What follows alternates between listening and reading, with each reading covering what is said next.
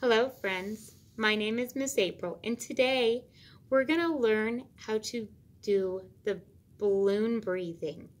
This is great for use when we're having some big feelings, like when we're sad, or scared, or angry, or even when we're happy, because breathing helps our body feel better. Are you ready?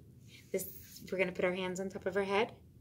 And we're going to fill up our balloon breathing in our nose, and then we're going to deflate the balloon breathing out of our mouth slowly. Ready?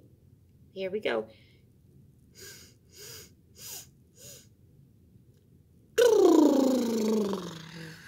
Oh, there's one.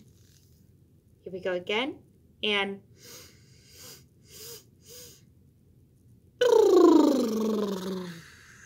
one more time. Fill up our balloon.